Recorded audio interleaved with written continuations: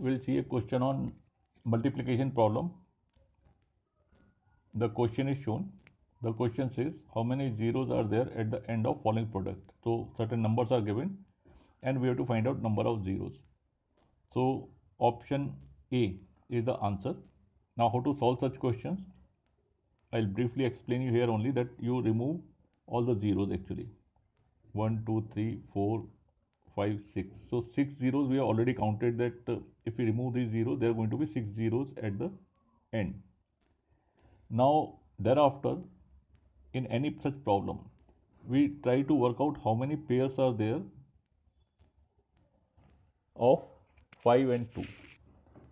So these pairs are going to give you 1 0 each. So suppose that there are 4 such pairs, so that means we'll have 4 more zeros here. So now we'll see the solution. Now it is given that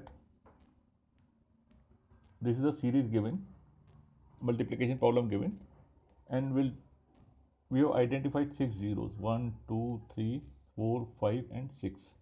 So when we remove these 6 zeros, the multiplication problem becomes like this, that at the end we are going to have 6 zeros. That means 10 lakh. 1, 2, 3, 4, 5, 6. So we have 6 zeros at the end.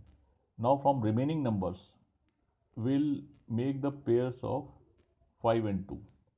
So we'll factorize these numbers into 5 and 2. So now 15 becomes 3 and 5. Then 25 becomes 5 and 5. 35 becomes 7 and 5. Then we have 4 here, so 4 becomes 2 and 2. 45 becomes 9 and 5. Then 5 here, 55 becomes 11 and 5. And lastly 6 becomes 3 and 2. So this is the factorization we have done. So I'll erase the markings.